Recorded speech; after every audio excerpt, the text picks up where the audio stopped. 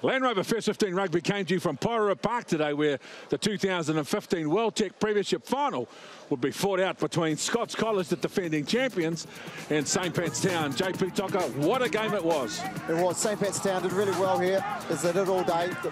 They cleaned ruck hard, quick ball's the key to here, and Nelson Murray, he's just done it a couple of times this year, managed to stretch out over the line when he gets close. And this is a great start from them. They're going into the wind at this stage.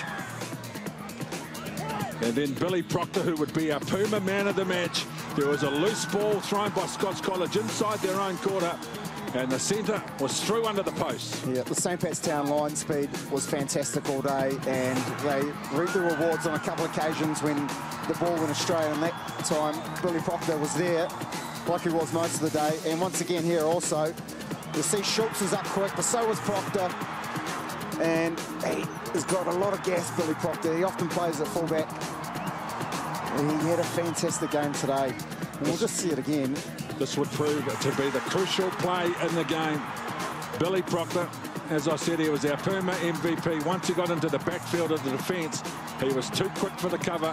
His goal kicking was to the fore as well. He converted both the tries that he scored. And then there was a bit of a comeback from Scots College. Yeah, Scots College on this occasion, they had stretched St Pat's Town wide earlier on both sides of the park, and the numbers were lacking. Town were a little bit bunched, and Peter Munga-Jensen had lots of opportunities today, and this time, just with that much space, no one's really going to get close to him, and he finished pretty easily.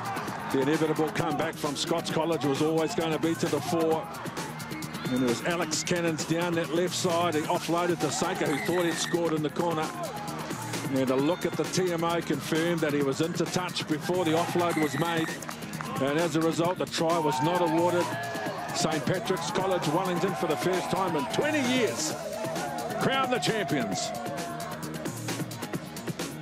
So Billy Proctor to the fore. He got a double. Jack Nelson Murray, the captain, with their third try. Peter Umunga-Jensen tried hard, but in the end, it was a very good win for St Pat's Wellington, in spite of being down to 14 men in the last 10 minutes.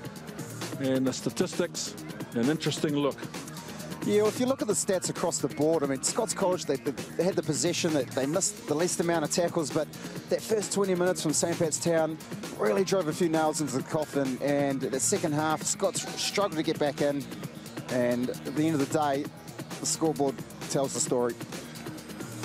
So it was a win for the ages. It was a magnificent occasion for St Pat's Town. It's been a long time coming. JP Tocker, an old boy, it was with great pride we were here, and great privilege it was to be a part of this. 19 points, very good win for St Pat's Town.